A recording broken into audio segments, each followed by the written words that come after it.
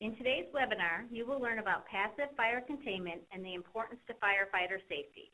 This 60-minute webinar will focus on passive protection, mostly focusing on Firestop systems. We will discuss what a Firestop consists of, where they are located, and the importance of proper inspection and maintenance of these safety systems. We will also discuss the modern fire environment and how these systems operate to provide safety to the operating firefighters during an emergency response. Following the presentation, we will open it up for questions. John Baliulis, Technical Director, International Firestop Council, will be available along with our UL presenters to answer questions. I would like to now introduce our presenters, Sean DeCrane and Luke Woods. Sean retired as a 25-plus year veteran of the Cleveland Division of Fire. He rose through the ranks and served in various roles, including Director of Training and Acting Chief of Operations. He retired as a battalion chief covering Cleveland's West Side. Sean is currently Manager of Industry Relations for Underwriters Laboratories, Building Life Safety, Security, and Technologies Division. Luke Woods is the Principal Engineer for the Fire Resistance and Containment Group with UL in Northbrook, Illinois. His experience concentrates on fire protection testing, researching, and the evaluation of building materials and systems under various fire conditions. Luke is also the ambassador for UL at technical committees throughout the fire protection industry. It's all yours, Sean. Thank you, Margie. I appreciate it. Welcome, everybody. Due to my ADHD, usually I walk around. If anybody's ever seen me present, I usually walk around the room, but now I'm confined to this computer, so I hope I can convey the message as effectively. This is an important message for us, and I'm going to kind of, due to time constraints, there are some slides we'll probably move through pretty rapidly, but I believe we're going to make the PDF of this presentation available afterwards online. So as we move forward today, what we're going to kind of cover is we're going to cover a little bit of an introduction. We're going to talk a little bit about who UL is. We're going to talk about passive fire protection, the importance of fire compartmentation. My colleague Luke Woods will talk about UL 263 and 1479. We'll start to cover some of the best inspection practices as it applies to Firestop materials, and also the importance of a balanced approach to fire protection. And we'll also review some resources available to you through UL. So at the end of the webinar, you should be able to explain the importance of passive fire protection, describe how passive fire protection is tested and certified, understand the role of fire compartmentation in passive fire protection, be able to inspect buildings for adherence to passive fire protection best practices, and explain the role of NFPA 101 in passive fire protection. So who is UL? Well, UL was actually founded in 1894 by William Henry Merrill. He was a graduate of the Massachusetts Institute of Technology, and he was drawn to Europe, or I should say he was drawn to Chicago due to the 1893 World's Fair.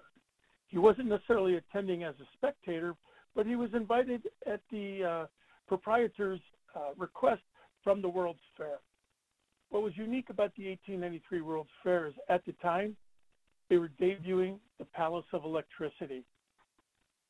And this is also the time where there was the great debate between Thomas Edison and Nikola Tesla on AC versus DC. So if you could think about, we even struggle today on safely harnessing and delivering electrical energy to our residential and commercial environments. Think about where they were 124 years ago. So as they were struggling with this, they realized the number of spot fires. They were also realizing a number of, a number of false alarms with the alarm system. So they invited William Henry Merrill to come out and do some investigation to see if they could find some corrections to this. This led to him finding the Underwriters Electrical Bureau in 1894. Now, the interesting thing from my perspective as a retired firefighter is that the very first office of UL was in a Chicago fire station. So the very infancy of UL is tied to the fire service. And I believe this is This is important, and it's also appropriate because if we look at the mission of UL, it is to promote a safe living and working environment through the application of safety science and hazardous-based safety engineering. This fits very well into the mission of the fire service. And just to add, although UL is based in North America, we are not North American centric.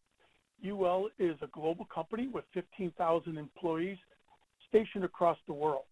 So our goal is actually to promote safe living and working environments throughout the world. And we work with the fire service internationally, not just here in North America. Just a little bit of history on UL. From the very beginning, UL established sound research approach to fire testing that would translate to a safer occupancy for those residents, whether it's in their home or whether it's in their place of work. No, there is not an effort to go back to these mutton chops as a requisite for working at UL, although it does have a good look. But you could see from the history of UL back to 1903 for tin-clad fire doors, to 1918 establishing UL 72 on the record protection, to the establishment of UL 263 in 1923 to test the building construction and the structural elements. UL has a long history of establishing these test standards in order to effectively deliver safer products and safer systems to our environment. What is the reach of UL? Well, annually, currently, UL mark appears on 22 billion products annually. Over 700 million consumers are touched by UL and the work that UL does. UL has currently almost 1,500 test standards. And it's important to understand that UL, since 1894, has operated as a non-for-profit entity.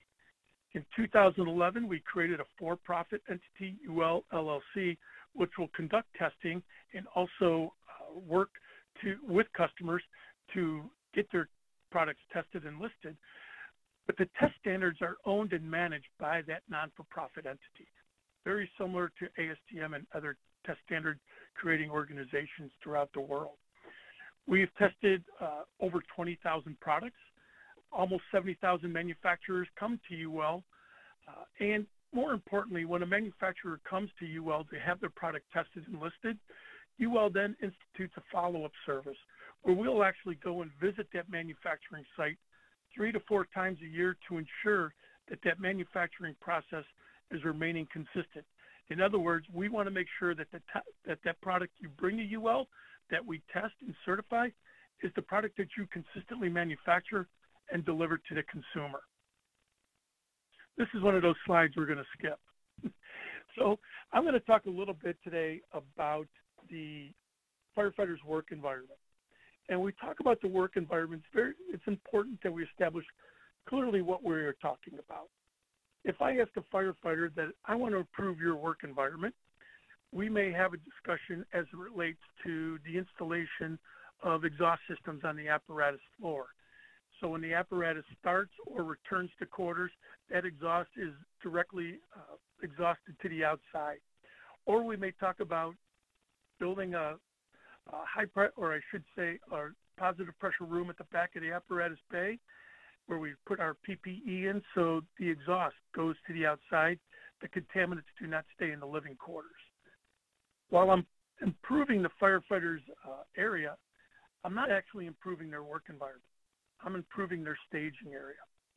Their work environment are the buildings that they respond to and operate in every single day. In many cases, that stage, or I should say that work environment is under duress, either from fire or other emergencies. So if we really want to affect that work environment in a positive way, we have to make sure that the firefighters actually understand that work environment.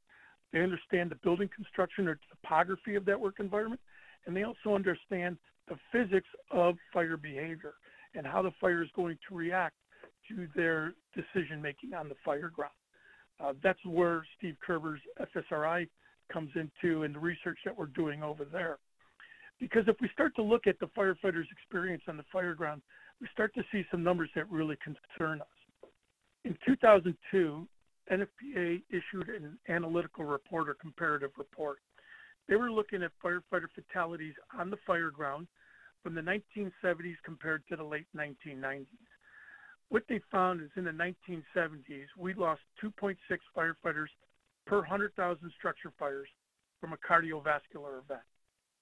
In the 1990s, that number dropped to 1.9 per 100,000 structure fires. Does it mean we've conquered the cardiovascular issue in the fire service? No, it does not. It still is the number one cause of the line of duty death for firefighters in the U.S. right now. But the numbers that were really troubling is in the 1970s, we lost 1.8 firefighters per 100,000 structure fires from a traumatic injury, a fall, burns, asphyxiation. In the 1990s, that number jumped to 3. We're almost doubling the number of firefighters from traumatic injuries on the fire ground. This in a time when we're reducing the annual number of firefighters that we're experiencing throughout the U.S. We also can't forget the injuries. The injuries, we'll see almost 80,000 firefighters injured every year in the U.S. About 40,000 of those will be on the fire ground. This is a significant cost to our local communities. We tried, I should say, the National Institute of Standards and Technology tried to quantify the lifetime cost of 1 year of injuries. They actually looked back at the year of 2004, tried to quantify what the lifetime cost of injuries would be. They looked at administrative costs. They looked at overtime costs. They looked at medical costs, rehab costs, replacement costs. And though this was a big challenge, what they estimated that the lifetime cost of 1 year of injuries would be anywhere from $3.2 billion to $7.4 billion. Now, if we start to compound that every single year, we can see the incredible cost of just 1 year of injuries has on our local communities. So if we can start to reduce the injuries, think about the cost savings, not to mention the savings in the experiences of these firefighters. Many of these injuries are career-threatening or life-altering. So what are some of the contributing factors? Well, we're limited to an hour today, but some of the contributing factors that we can reference, the use of thermoplastics in the home. We've seen the saturation in the marketplace of the polyurethane foam furniture. The use of turnout gear and enhancements. Are we encapsulating our firefighters so well that they're not recognizing the rapid changing environment around them? The insulation factors. We're wrapping our buildings in plastic. Our energy conservations are driving this, and to the benefit of society, but we have to look at these impacts as a whole. And also our building codes are allowing less mass and more protection trade-offs. And that's kind of what we want to talk about a little bit later in this. Do we want to put all our protection features into one basket? So what does that modern work environment for the firefighter or modern fire environment look like? UL, Steve Kerber's team at FSRI tried to quantify it. And we had a big discussion on the impact of furniture. And here on the slide, you'll see on your left, modern furniture, or we'll call synthetic furniture. It's got pressboard construction for the framing, polyurethane foam or a substitute for the foaming, and a synthetic covering. On your right, you'll see what we would typically see in homes years ago. Solid wood construction, cotton batting, all natural fibers over the covering. In fact, the only thing that's missing in this demonstration here is the plastic covering my grandmother used to throw on that couch every day. So we wanted to see how these operate, I should say how they perform differently under fire conditions. So this next video is going to be conducted in Building 11 at UL. It's where we do our commodity testing. It is roughly 120 feet by 120 feet and 60 feet high. So it's a significantly large building. And I wanted to point that out before I start the video for a specific reason as we get into. You'll see your natural room on the left, and you'll see your synthetic room on the right. We're going to start this simply by simulating a candle in the corner of the furniture. Initially in this flame, you start to see the flaming showing in this natural room. The flame is exposing itself. Over on the right, what do you notice as the main byproduct of this fire? It is the smoke. As we say in the fire service, smoke is fuel. It's not only toxic, but it is flammable. So as we start to progress this forward, we start to think about the time frame. You see a flaming pool fire as that polyurethane foam melts and then ignites. So we're assaulting that furniture from the top and the bottom. Then you see the off-gassing of the other combustibles, and then we transition to flashover. That flashover time takes approximately 33 minutes and 40 seconds. On the left, that natural room still continues to burn at a much slower rate, and it's also you see the reduced production of smoke. That fire there was not darkening down. What was happening is that fire on the right was producing so much smoke that it actually completely filled that room that's 120 feet by 120 feet by 60 feet high, where the smoke was banking down and covering the lights, making the filming more difficult. So if we start to think about the makeup of today's typical single-family home, that first floor is wide open. We do that for social reasons. We do that for lighting reasons. My home doesn't have a solid wall on that first floor except for the bathroom area. We like that wide open spacing and that wide open feeling. But we lose the compartmentation aspect of the home that was built 30, 40 years ago. We usually also have that unprotected stairwell going to the second floor where the sleeping quarters are. So we could start to think about the concern about these fast-moving fires and the risk that they pose to the occupants, in, not only in a residential property, but also in commercial properties and office spaces and retail. And does this fuel load continue to evolve? Absolutely. Dan Mandrzykowski from FSRI, UL FSRI, conducted a series of 80 tests looking at cause and origin, looking at the impact of ventilation on interior fire spread. And when you conduct 80 tests, you want consistency. You want to eliminate any variables. And one of the variables is your fuel load. So you want to maintain that fuel load consistently through those fires. So Dan ordered a large number of chairs and couches for his test. And we noticed that they were actually very light. So Dan removed the covering of one of these chairs, and we actually found that framing that used to be solid wood, then went to press board construction, is now rigid polystyrene. So that fuel load continues to change. Does it have an impact on occupant safety? Well, testing says it does. Back in 1978, the National Institute of Standards and Technology conducted a test looking at the effectiveness of smoke alarms. What they were measuring is the amount of time an occupant would have when the smoke alarm activated until conditions became untenable.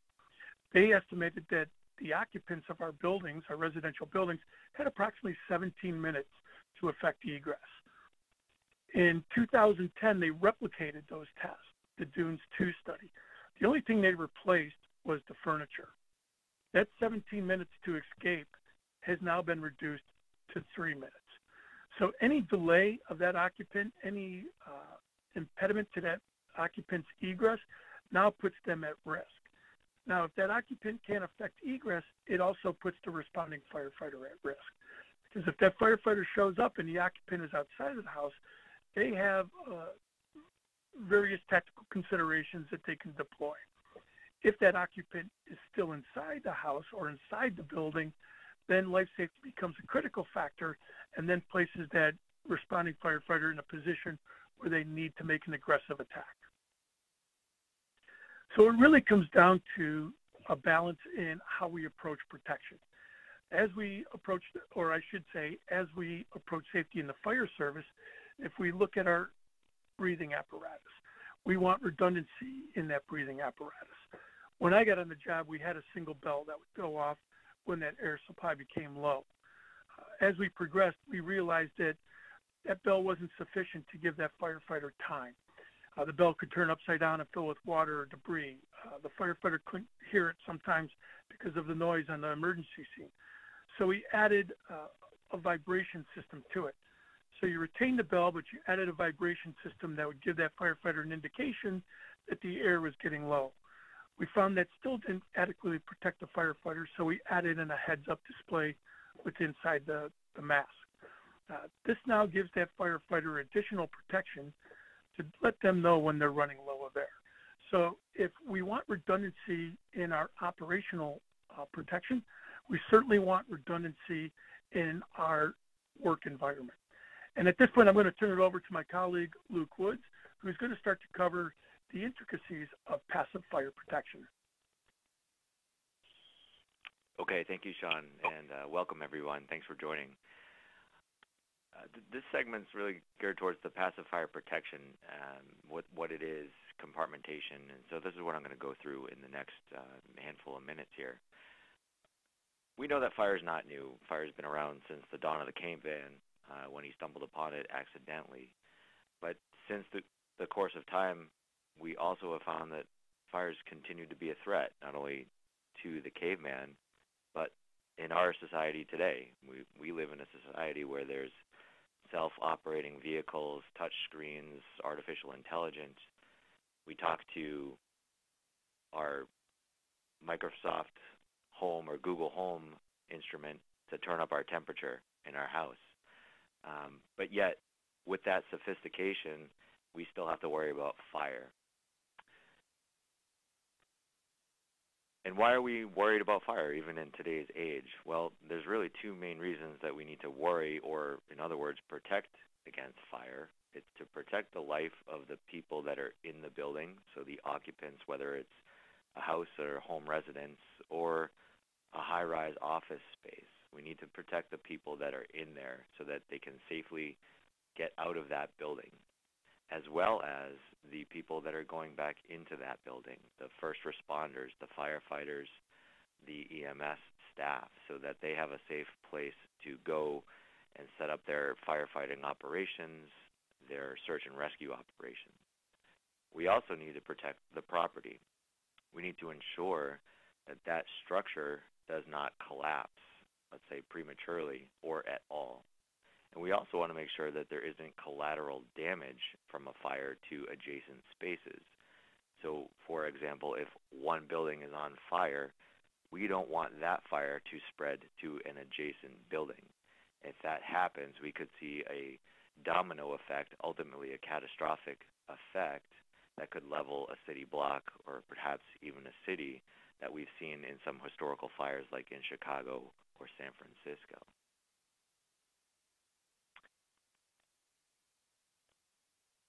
We want to focus on fire compartmentation, okay? And it's very important to think of compartmentation as a concept.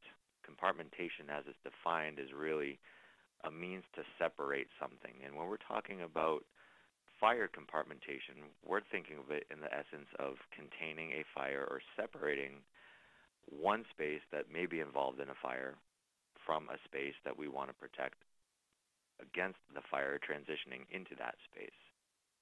So fire compartmentation is a combination of fire-rated construction. I'll talk about what fire-rated construction is in a minute. But fire compartmentation also is its own protection. In other words, it doesn't rely on any other fire protection means, like suppression, for example, to achieve its level of fire resistance rating.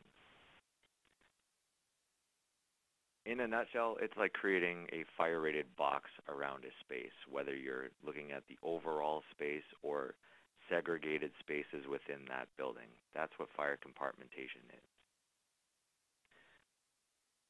When we look at fire compartmentation in terms of building construction, and especially with respect to fire-rated construction, we can look at the building codes.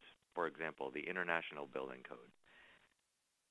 I'm paraphrasing here, but it's saying that a fire resistance rated product or assembly is one that would meet the fire testing requirements of UL 263 or ASTM E119. Now, it could also be not just a product, or it could be an assembly. And this photo here illustrates what some of those building elements would be. You've got a potentially fire resistance rated roof. You've got structural elements like the steel columns or concrete columns. You've got steel beams or joists. You've got fire-rated floors. And you've also got fire-rated wall assemblies, whether they're load-bearing or non-load-bearing. But all of these elements comprise of the various fire compartmentation construction components that help the overall building achieve its fire-resistive performance.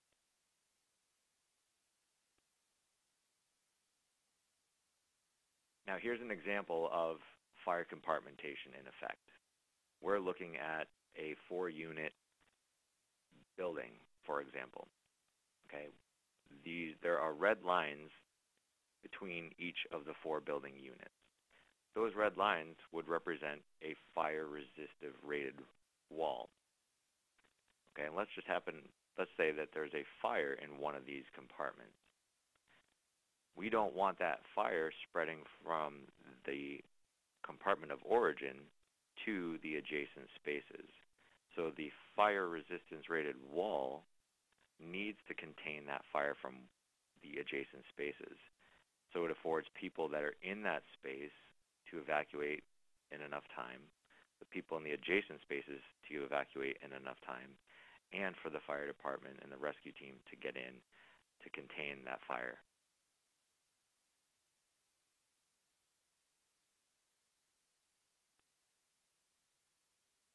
We've also seen cases, real-life cases, where fire compartmentation has served its purpose. So these photos illustrate a building that experienced a fire. The photo on the left shows you a certain part of that building that experienced the fire. That center photo of the door in the rated corridor show you that there is some evidence of fire by way of the soot and the smoke on the wall above the door, but it also shows you that the fire was not able to breach that area and get into that space and cause disruption. The photo on the right slide illustrates the other side of that door. In other words, what the fire was able to impact but not be able to transmit or communicate to the other side of that fire-rated barrier. So here is an excellent example of where fire compartmentation and an assembly of fire-rated products did its job. It kept the fire from one compartment and did not allow it to communicate to an adjacent space. We also see that the building codes that govern construction in existing buildings today require that certain level of fire resistance for the building components. And they also reference the different test standards to evaluate those products or systems. This is a table that was taken out of the International Building Code.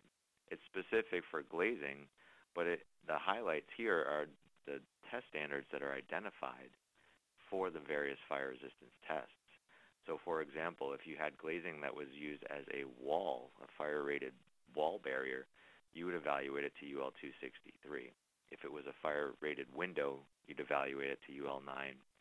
And a fire-rated door would be evaluated to UL 10C. But the code is driving and dictating at what those test standards should be.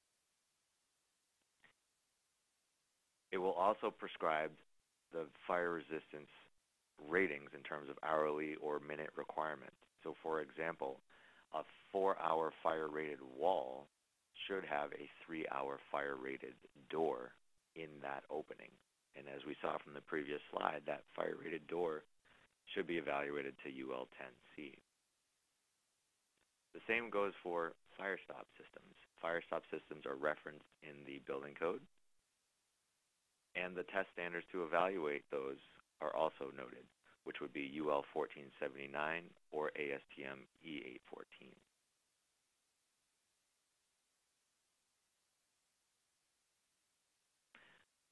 I'm going to briefly talk about 3 different examples of the fire testing that's involved in achieving fire-rated construction, but this is a good schematic of the different elements that go into one specific fire-rated assembly.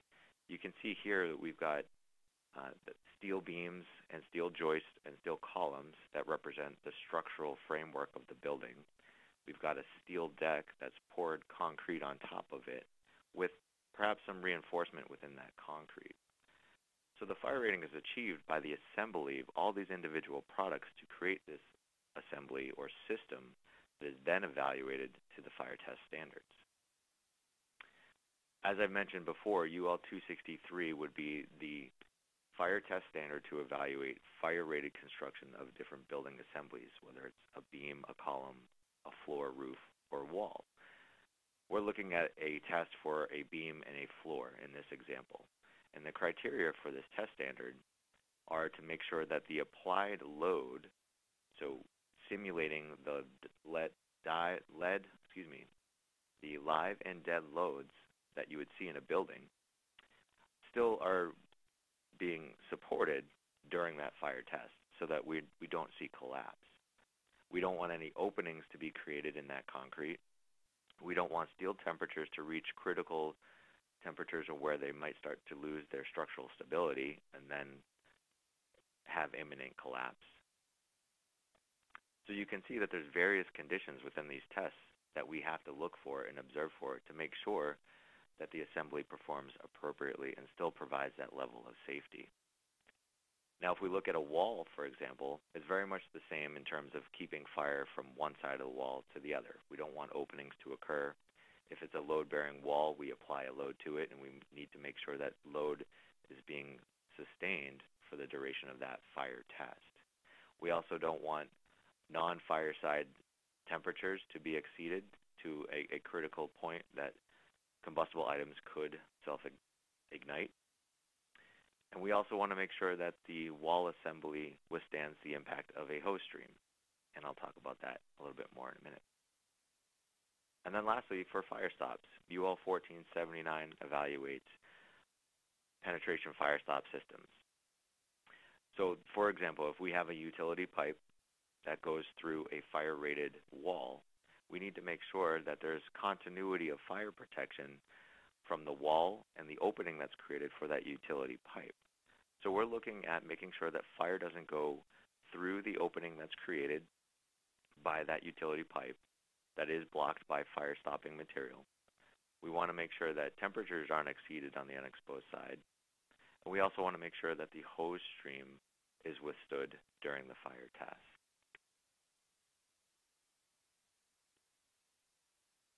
Now, this is a short video about the hose stream test itself.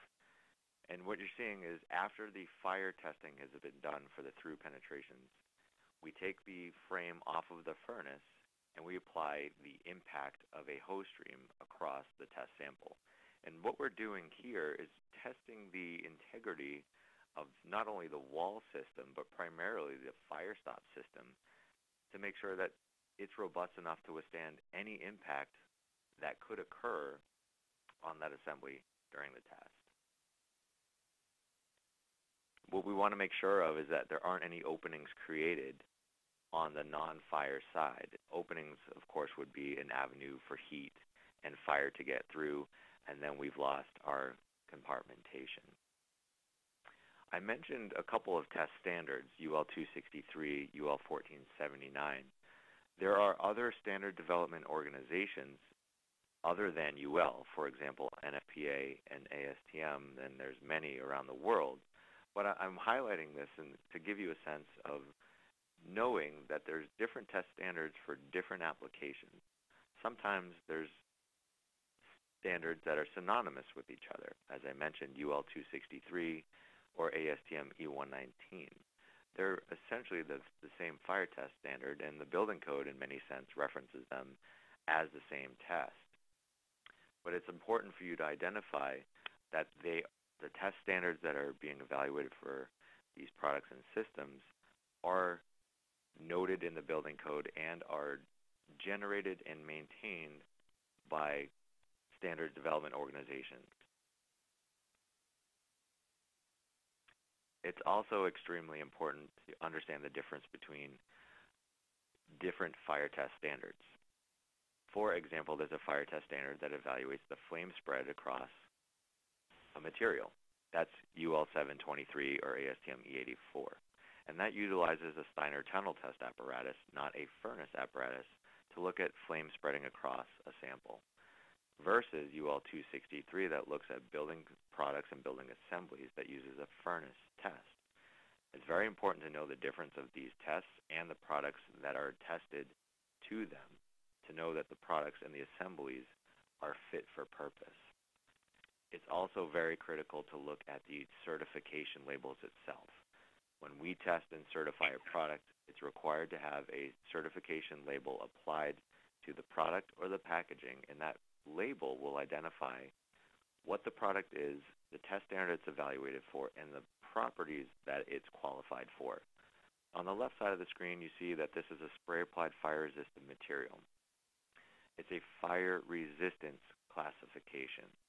Okay, so fire resistance, that means something specific. That's a UL 263 test. Versus the right side of the screen, that is a cementitious mixture, but it's a certification for surface burning characteristics. That's a UL 723 test.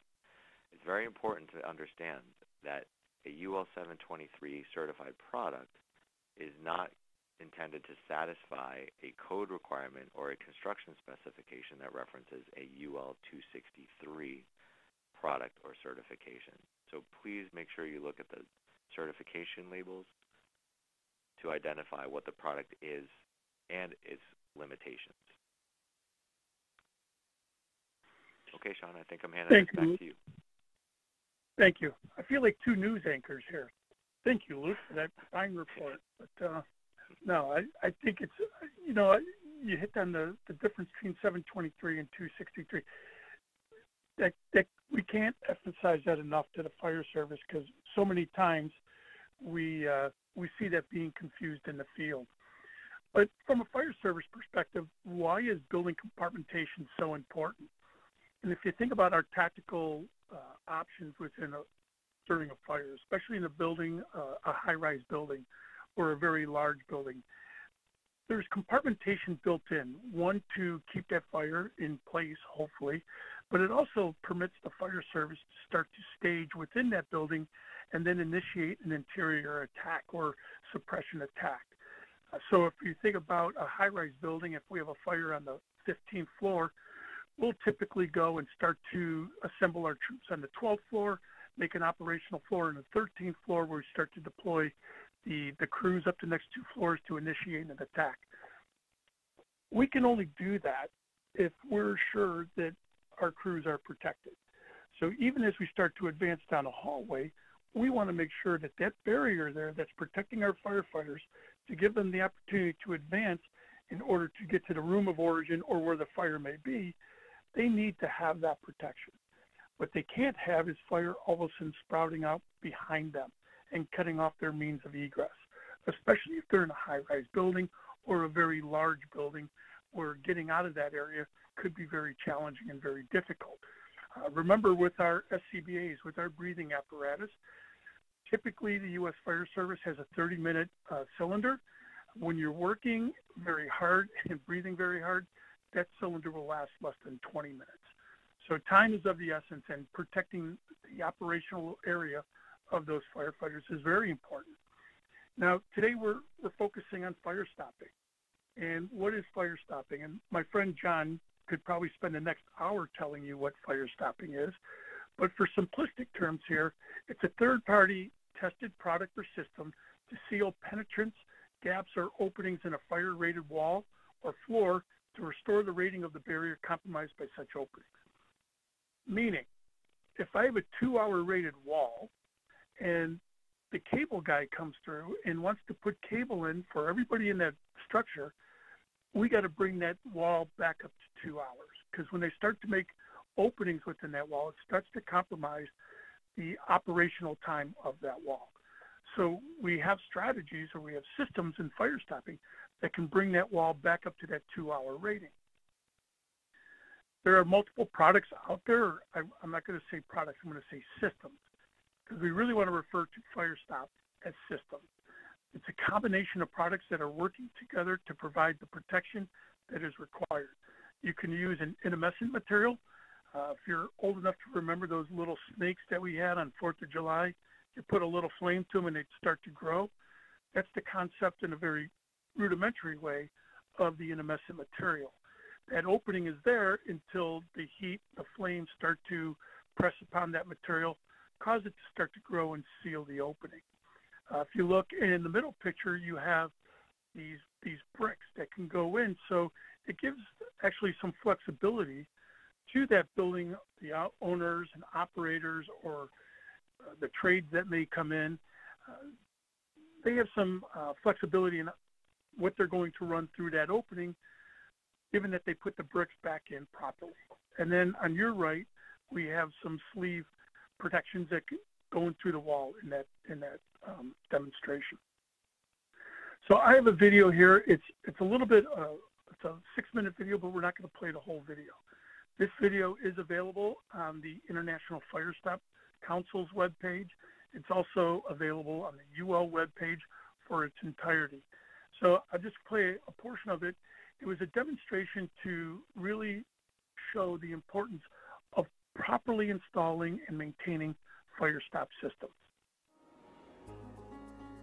This video is a collaboration of the International Firestop Council, a not-for-profit association dedicated to promoting the technology of fire and smoke containment in modern building construction, and UL, a premier global safety science company dedicated to evolving the future of safety. Structure fires have tremendous consequences.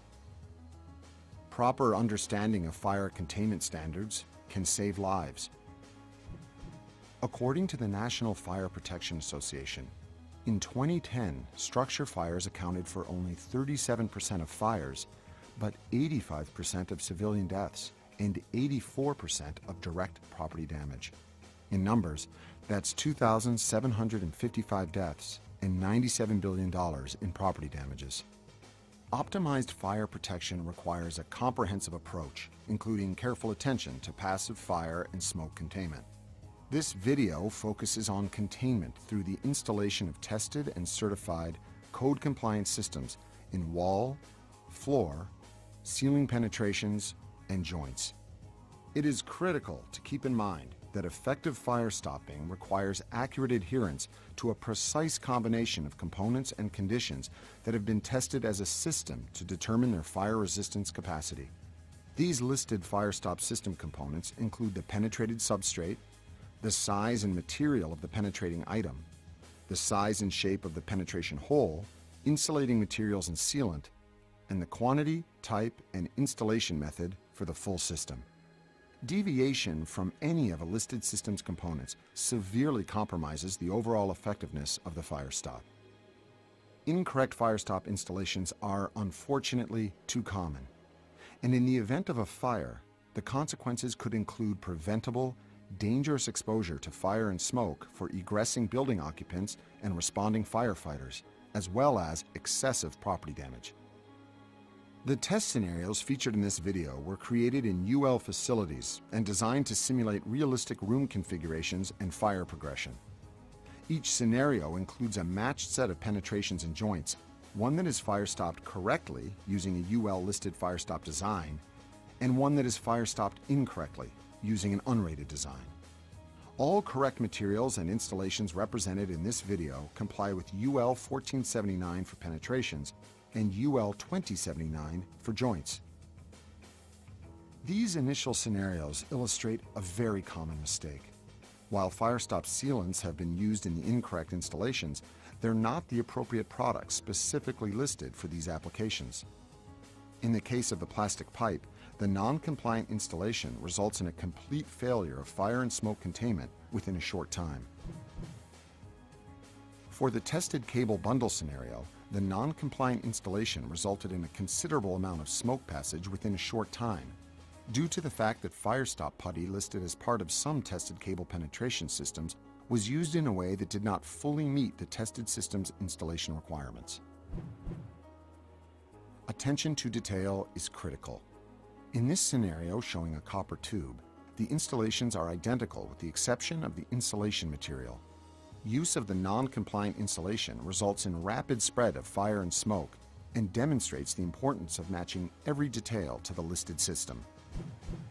Even materials with respectable fire properties will not hold up if used inappropriately. The hole for the 5 conduits on the left uses glass fiber insulation, a material that does well in non-combustibility, but in the event of a fire, softens and yields considerably.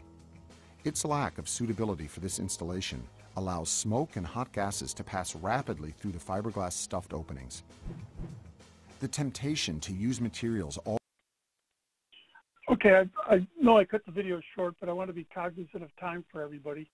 But as you see in this slide, why is the fire stop inspection important to the fire service?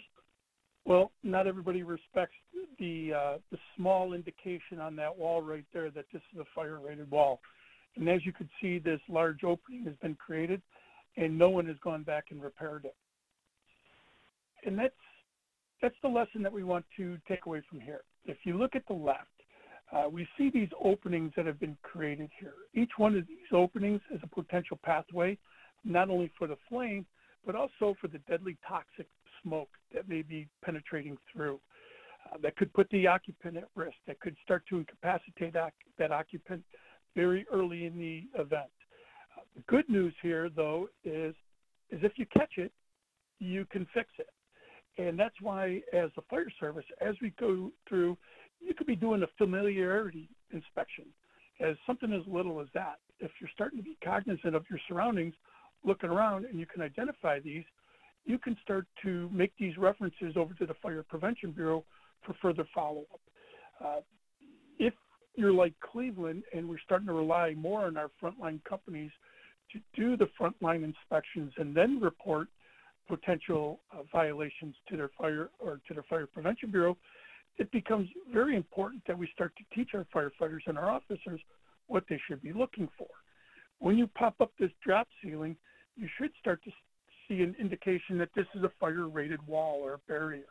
Any of these openings in this barrier should give you an indication that you have a potential problem.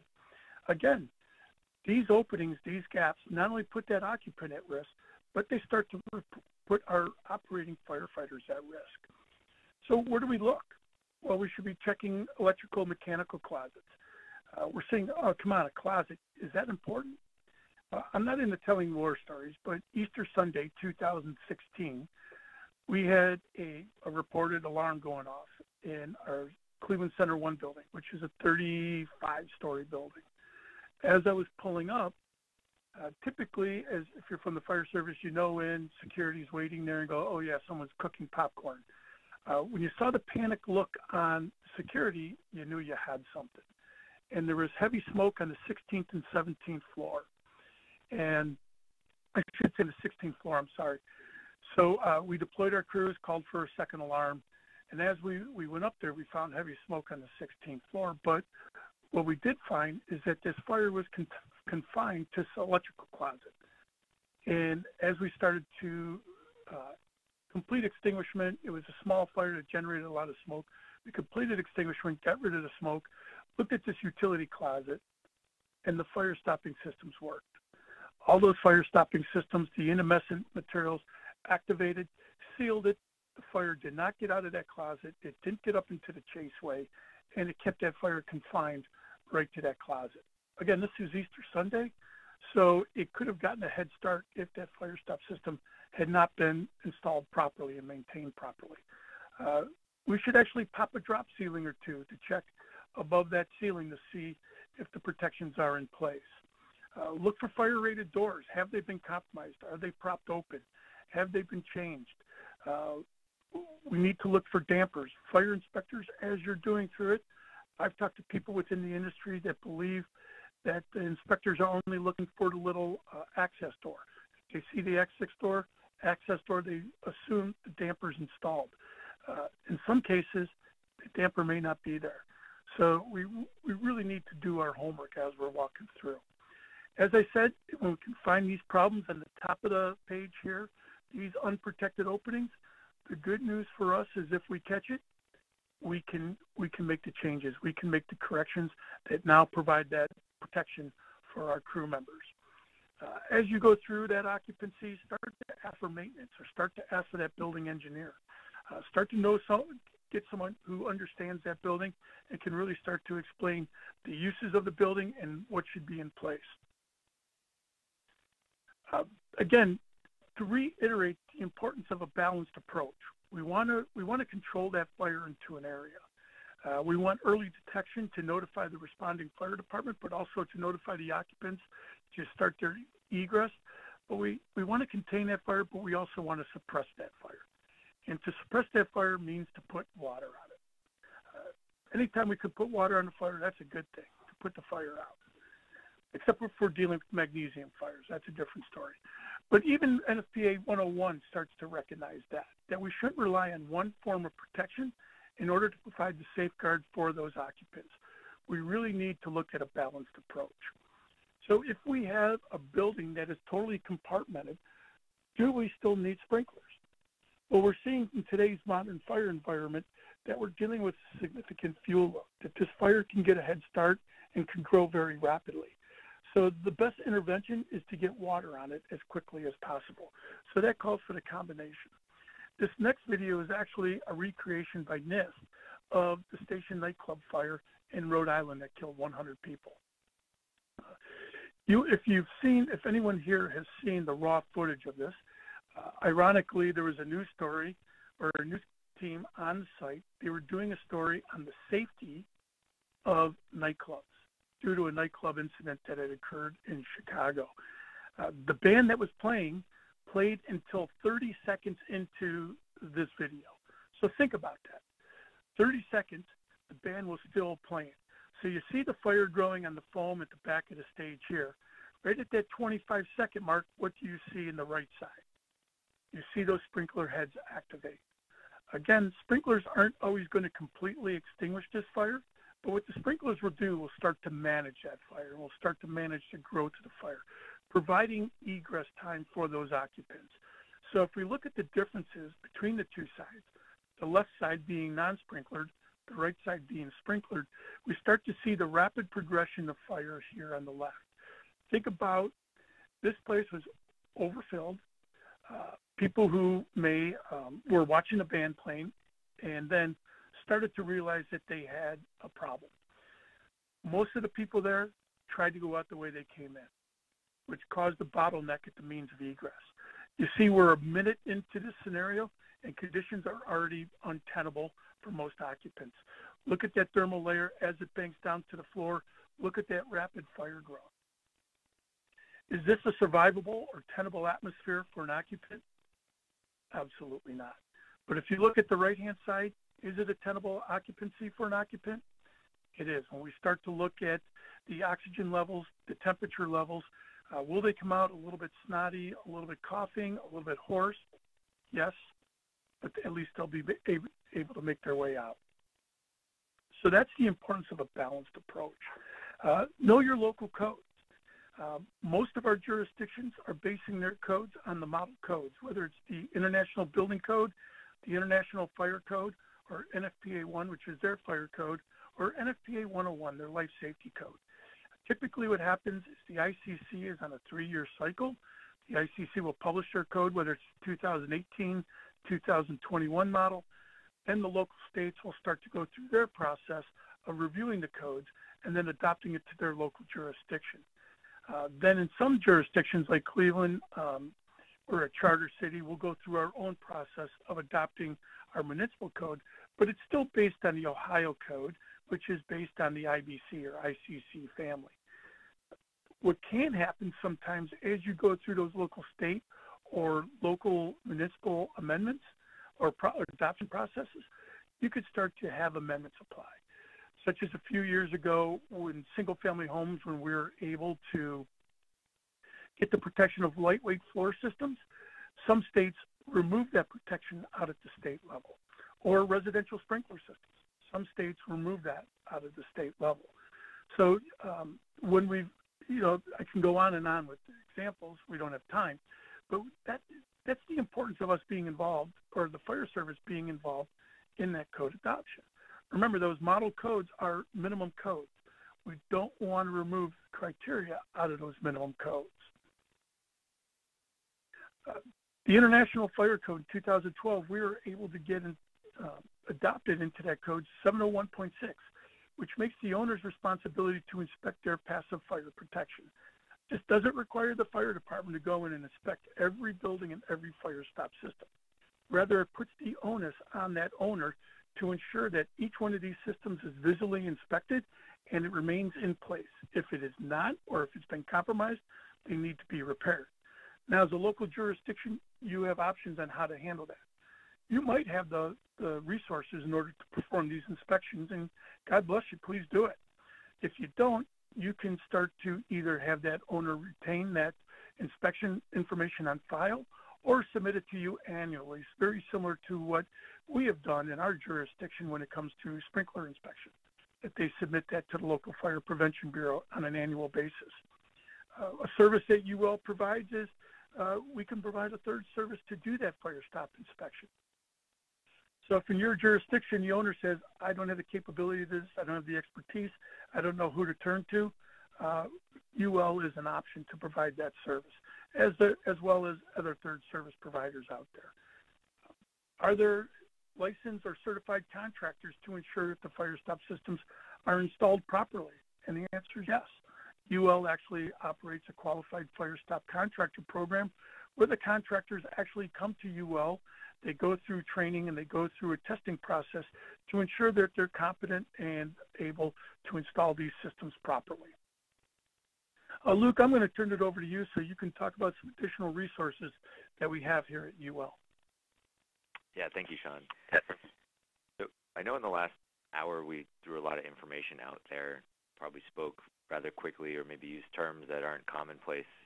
But one of the ways that you can really tie a lot of this together is using the resources that are available to you.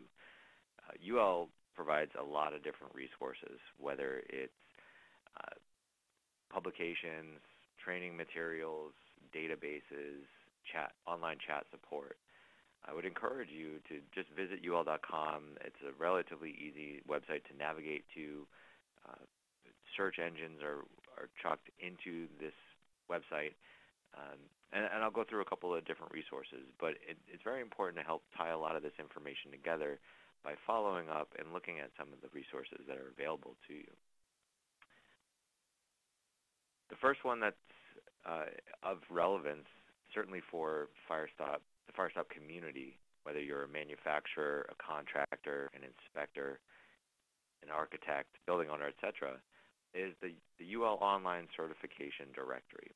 This is a database where you can input a couple of keywords and populate a list of currently UL certified products or systems.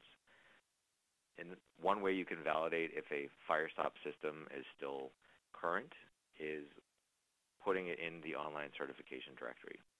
You can search by manufacturer's name, you can search by design number, and it will populate the various systems based on your input. So it's a very valuable tool. We also have a database that's called Product Spec. It is a search engine that will ultimately get you to a UL design or a UL certified manufacturer or contractor, but it also has a code feature by way of putting in a code section or a UL certified product name, and it will associate that product or that code section to the various UL certified products. So if you're looking at the International Building Code, Chapter 7, it will identify the different sections of Chapter 7 and then associate the various fire protective solutions that UL certifies for that code section. The UL Online Certification Directory can be found by going to ul.com, scrolling all the way to the bottom of the page and clicking on the certification directory, or what we call Product IQ. We also publish information on the UL Guide pages, which are the introductory pages for each UL category that we certify products to. For example, UL Firestop systems have their own category that we certify the products to. And the introduction to that category is where we put the general information for that category. It talks about what the products are, the different test standards that are evaluated, the criteria that we use to test and certify the products to. There's a lot of information in there, the marking requirements that need to go on the products. So the guide information page is another good resource for you. So the bottom line is know your resources and utilize them. In closing for this seminar today, we hope that you took away some useful information that helps you to better assess the conditions for fire-rated construction, identifying what they are and how to utilize them. But the takeaways here for me are knowing that we're always going to be confronted with the threat of fire, right? We've seen it for thousands of years. Even though other technologies have come and gone, fire still remains current in our day-to-day lives. The picture on the right is really intended to illustrate that, the evolution of not only fire, but fire protection. This is a picture where we don't necessarily see fire service showing up in a horse and a wagon anymore. The technology has changed drastically, and fire protection will as well, even though the threat of fire will always exist. Fire testing and certified products are the way to help identify if a product or a system is fit for purpose, whether it's satisfying the building code and a construction specification, and ultimately meeting the intent of the building code, which is to protect the property and to protect the occupants. We gave you some examples of different test standards and what the differences are, the criteria that they're evaluated for, in some cases the apparatuses that are used to evaluate these products or systems. Understand the differences.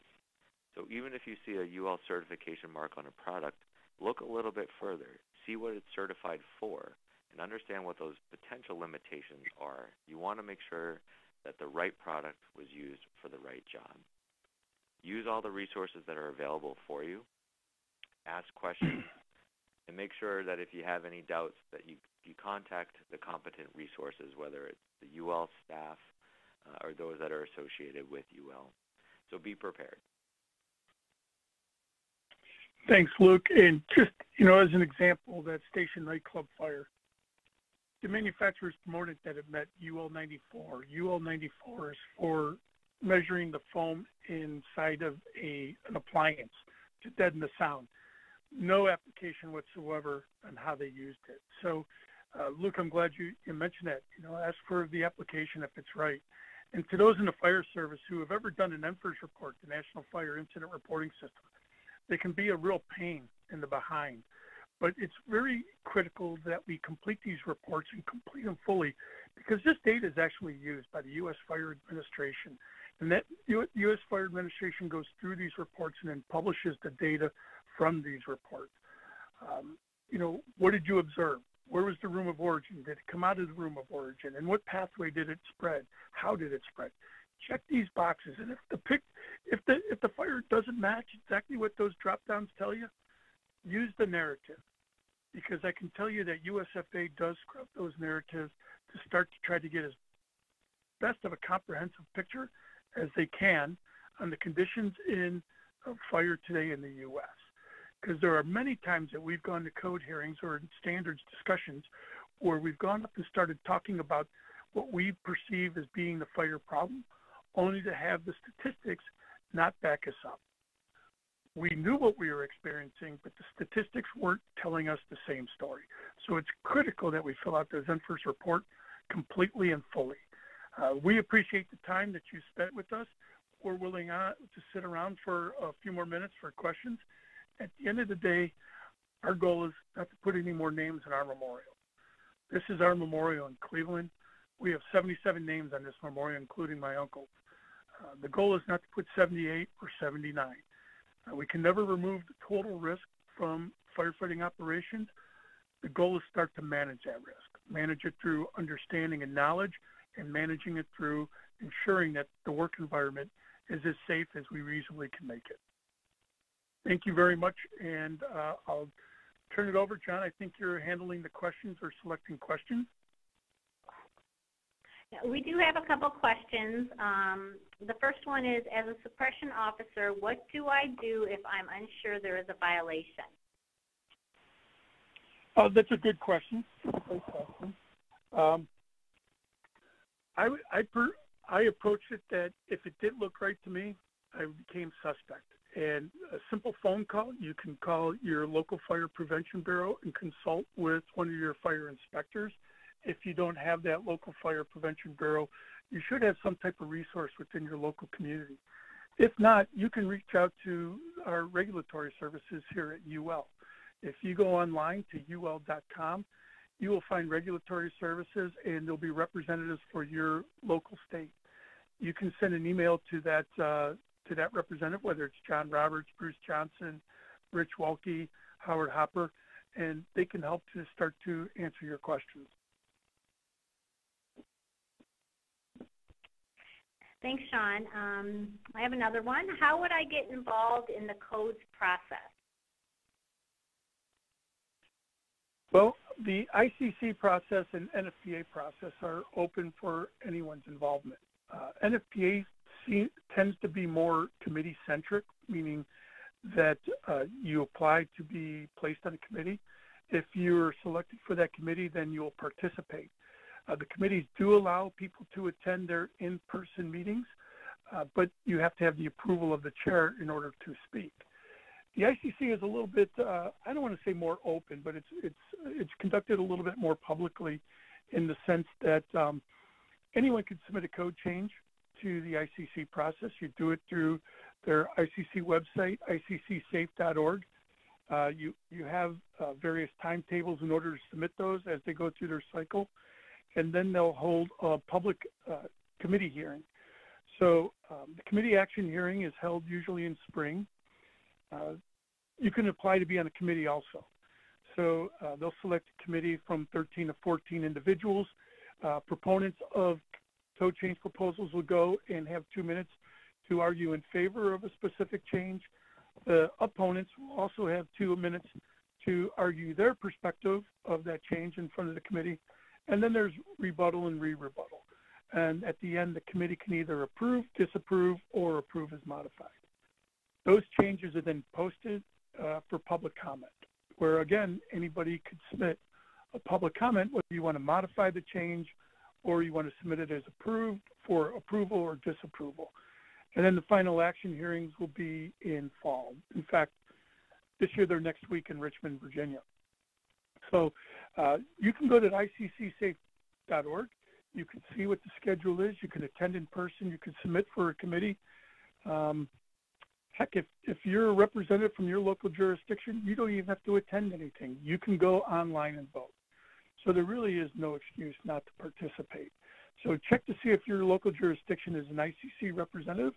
And if you're interested, ask to be one of those representatives that can then go and vote online during the ICC process. I encourage anybody from the fire service to participate both in the NFPA and ICC process, and building officials too. I don't want to limit it just to fire officials. That was our focus today. Thanks, Sean. John, I think we have a few more questions. Do you want to take it from here? Yeah, John Valulis here with the International Firestop Council. One person asked, how do we deal with engineering judgments? And here was the comment added to that. It said, most of the time, EJs don't make sense. And then the follow-up question to that was, and why doesn't UL supervise engineering judgments? So a very good question. So what are engineering judgments? An engineering judgment is something created typically by the manufacturer of the Firestop product. It will address a situation where one of the tested and listed systems or none of the tested and listed Firestop systems address the situation. Now, in case you're thinking, well, why don't we have systems for everything? Just imagine this very simple scenario. Someone cores a hole in concrete for fire stopping, for penetration, and then they realize that they cored it in the wrong place. So they move their coring rig over by 4 inches, and suddenly it's a figure 8-shaped hole. Well, you will find hundreds of Firestop systems for round holes and square holes. You will not find any systems for a hole made in a figure 8. So just a very simple example of how real life can complicate things that seem simple in a UL system. So an engineering judgment is where the manufacturer is asked for a system or a solution that would be expected to pass the fire test. So the question was, how do we handle them? So here's my answer to that, is that about 20 years ago, the International Firestop Council published a set of guidelines for the evaluation of engineering judgments. So it's not for the development of engineering judgments. It really is focused to the person receiving an engineering judgment. So what the recipient can and should do is take a look at those guidelines. If you don't have them, all you have to do is Google IFC Engineering Judgment Guidelines, and I suspect you'll get right to the correct page. And basically, it walks you through what you want to see on the engineering judgment. Now, if you wanted a 30-second course on it, here's the shortcut, here's the secret, is what you want to look for on the engineering judgment is the reference tested systems that the engineering judgment is based on. An engineering judgment, although the word engineering is there, should not be based on pure imagination. It should be based on an actual fire test or several fire tests, and then interpolating or extrapolating those fire tests. And so what you want to look for on the engineering judgment are the system numbers that the engineering judgment is based on. And what I would recommend to you, if you want to know how to make sense of that engineering judgment, or perhaps to decide if you should accept it or not, is to open up those systems. So you can find them at the UL website, as Luke showed you. Another way is just Google the UL system numbers that are referenced, and usually that will pop up the system drawing and the listing.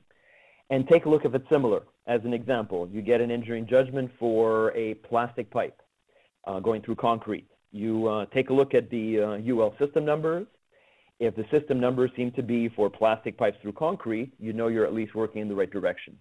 If, on the other hand, the reference systems were for metal pipes through concrete, I would probably be tempted not to accept that engineering judgment. If the reference systems were for a plastic pipe, perhaps going through gypsum board, again, I might be tempted not to accept that engineering judgment. So the main thing you want to look for is that the engineering judgment is similar enough in nature to the tested system. Now, a person also asked very quickly, why doesn't UL supervise engineering judgments? Believe it or not, over the course of a year, I suspect over the entire Firestop industry in North America, there are probably tens of thousands of engineering judgments issued by all the manufacturers together. Many of the manufacturers have staffs of 5 to 6 to 7 people even, doing nothing but evaluating engineering judgment requests. And so clearly it just would not be feasible for UL, at least at present staffing levels, to evaluate them all. Perhaps one day if they wanted to hire 30 people or so just to do that, it could happen, but certainly wouldn't be feasible today.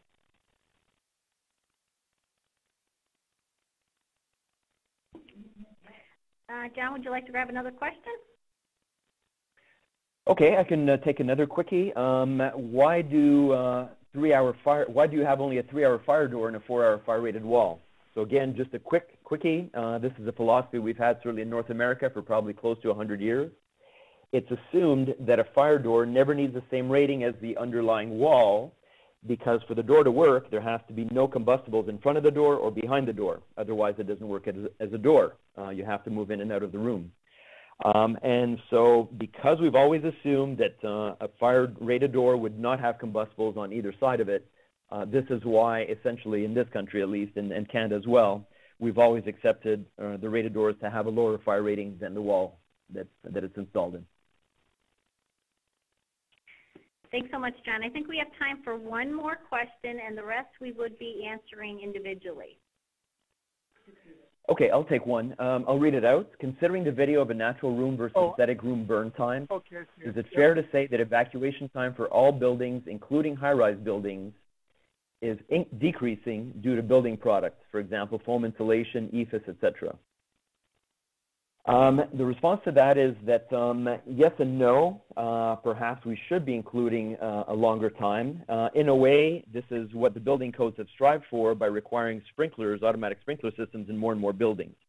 As the building gets very tall or very broad, the building codes will require sprinklers, and one of the chief results of sprinklers when they do operate is to obviously provide more time for egress.